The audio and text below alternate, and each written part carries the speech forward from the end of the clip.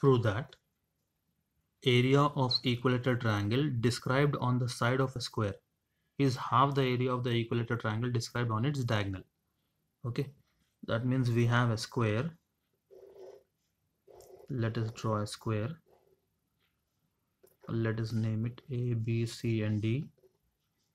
What is given here is area of equilateral triangle described, that means drawn on the side of square, let us take let us draw an equilateral triangle on DC. We can draw it on any side, and okay, this is an equilateral triangle.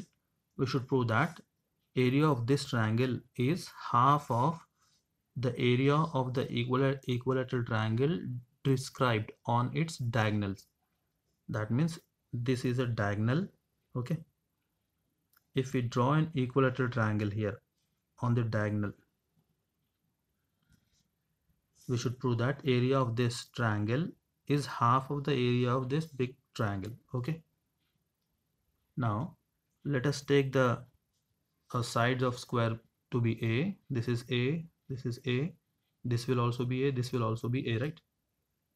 Okay, now what will be AC now? If we apply Pythagoras theorem here, we'll have AC square is equal to AD square plus DC square. So AC square is A square plus A square.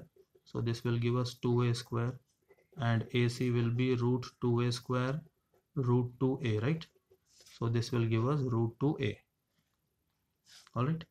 Now A and this one will also be A. This side will also be A, right?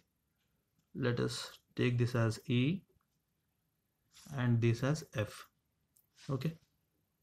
Because we are drawing an equilateral triangle on this side, so each side will be A. Now here each side will be root 2A, because this is also an equilateral triangle AFC. Okay, now we should consider these two triangles, this triangle and this triangle. Okay, let us find the areas of these two triangles. We know that area of equilateral triangle is equal to root 3 by 4 side square. Okay, so area of triangle DEC will be equal to root 3 by 4. Side here is A, right? So it will be A square. Alright. Okay.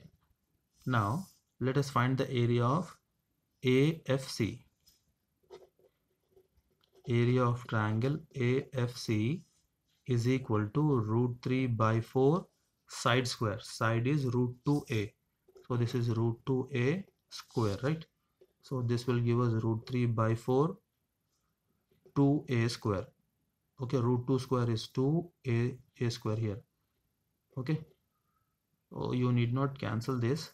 Let us not cancel to make things easier. See, this is root 3 by 4 A square. Now, but what is root 3 by 4 A square? It is area of triangle DEC, right? Area of triangle DEC is root 3 by 4 A square. So in place of root 3 by 4 A square, let us substitute area of triangle DEC. So here we have area of triangle AFC is equal to 2 times area of triangle DEC. Okay, send this 2 on the other side, it will become half.